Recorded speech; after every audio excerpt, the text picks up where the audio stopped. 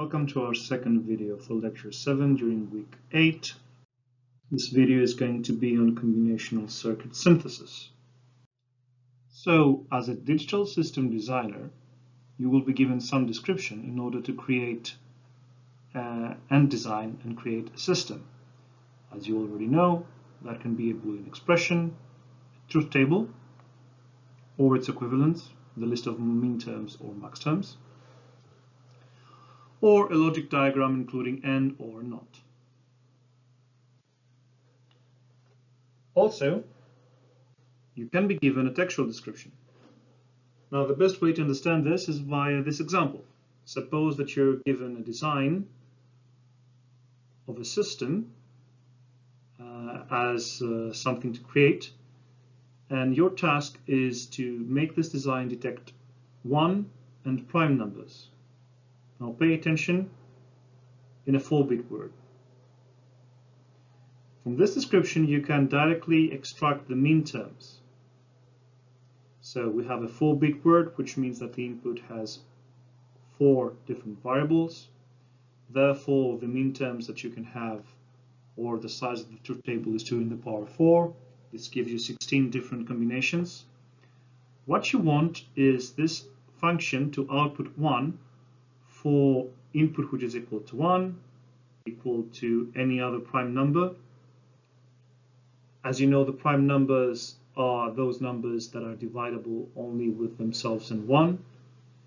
So that coincides with the min terms for the prime numbers. So the min term for input equal to 1 is min term 1, which is the second min term in the truth table.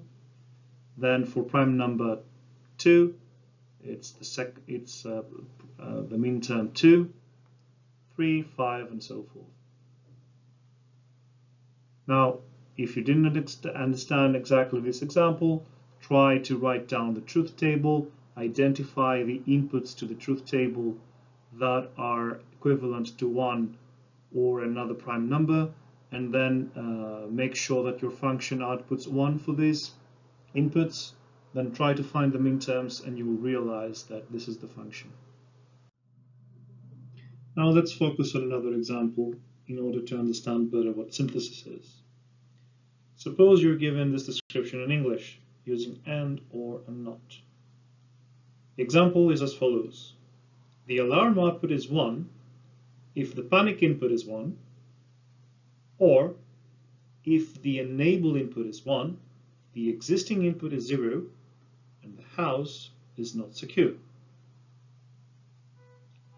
And what does this mean? The house is secure if the window, the door, and the garage inputs are all 1.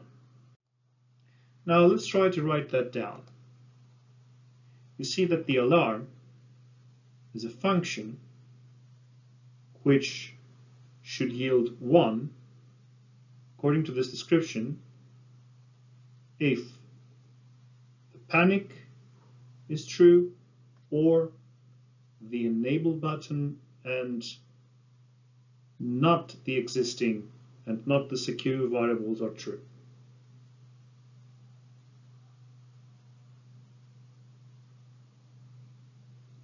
Now pay attention, we're using a dash for the existing because in the textual description you see that the existing input is expected to be 0. As for the secure variable, well, it's given in a different way. Instead of saying that the input should be 0, it says that the house is not secure, which is more explicit. Now, what does secure mean? It means that the window and the door and the garage are all 1.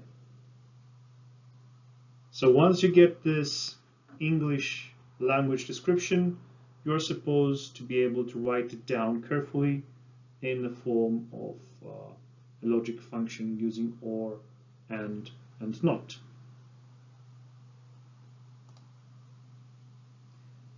So, having that said, you can rewrite the alarm function and this time include everything. It's panic or enabled and not exiting, and window and door and garage not true, which means not secure.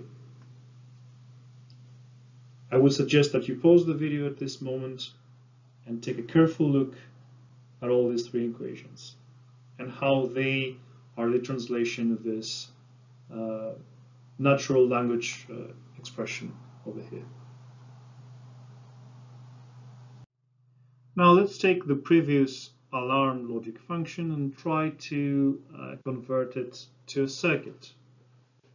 So the first thing that we have here is panic being given as an input.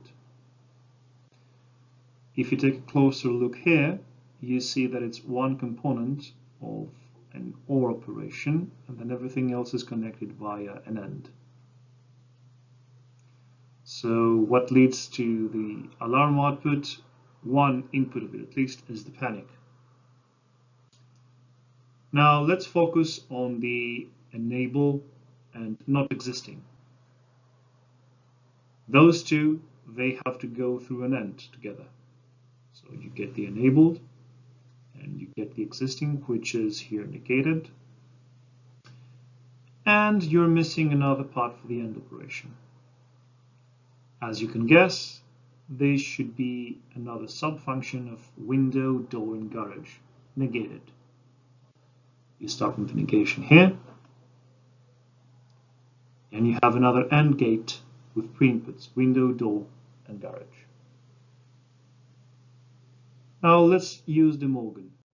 And more specifically, let's focus on the window, door, garage here. Now, by using De Morgan, the dash disappears and you change the AND operations to OR operations, while the window, the door, and the garage, they are replaced by their complements. Now, the next thing to do is use distributivity, which is going to allow you to convert the function from what is here to what you see over here. So the alarm is panic, or enable and not exiting and not window.